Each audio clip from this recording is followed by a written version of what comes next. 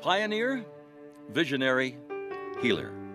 Dr. A. Richard Grossman is a true humanitarian who has dedicated his professional life to the treatment of some of the most defenseless in our society, those who have suffered severe burn injury.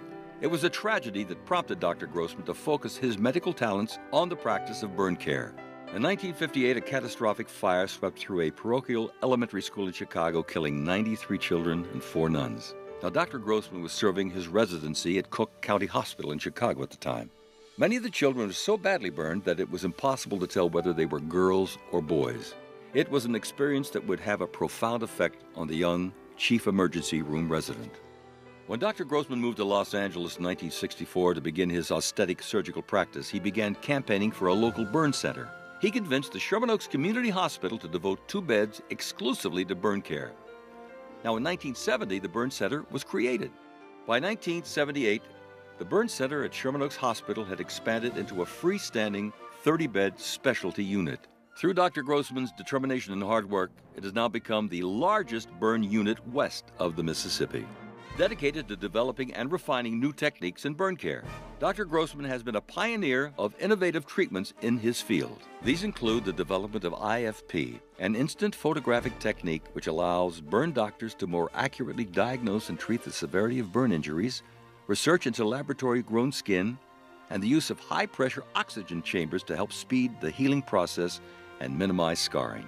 These medical successes and Dr. Grossman's reputation for compassionate care have made his name known the world over and have improved the lives of so many in our community. Like Bill Jensen, a 28-year veteran of the Los Angeles Fire Department who suffered third-degree burns to 70% of his body.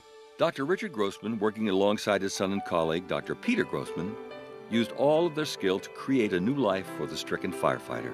In this instance, with a massive burn like this, we know that we have to do something a little more extraordinary. We would only have enough skin, even with all of what we had in his donor site, to cover the fingers of his right hand.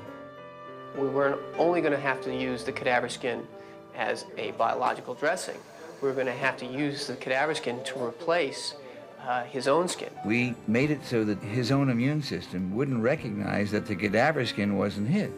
Injuries I received were very well life-threatening, but through the wonderful care of Dr. Richard and Dr. Peter Grossman, the entire staff of the burn center gave me care way up and above more than what I expected for any hospital. He is a survivor. The rock support system that he has from a foundation of family, friends, the fire department, he's got a great backup team. Bill Jensen is just one of the many community firefighters who have benefited from the skilled dedication of Dr. Richard Grossman. To honor this work, Dr. Grossman was named Honorary Fire Chief for the City of Los Angeles in 1994 and inducted into the Firefighters Hall of Fame by the California Department of Firefighters. His career has been dedicated not to just saving lives, but also to saving the quality of life for all of his patients. In 1985, Dr. Grossman co-founded the Children's Burn Foundation with actor McLean Stevenson. McLean himself had been burned as a 6-year-old child, and a fateful meeting with another severely burned 6-year-old boy named Douglas Roy prompted him to try to help. Out of their mutual passion for helping young burn survivors, the Children's Burn Foundation was born. This vital organization addresses the special medical, psychological, physical, and social needs of children who have suffered severe burn injuries, regardless of their ability to pay.